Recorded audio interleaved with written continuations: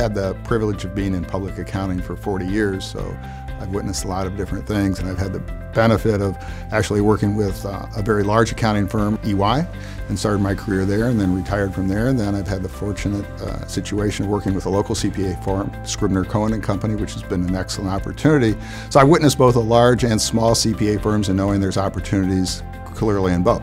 One of the most rewarding aspects of the job is really the mental stimulation. I'm in tax consulting.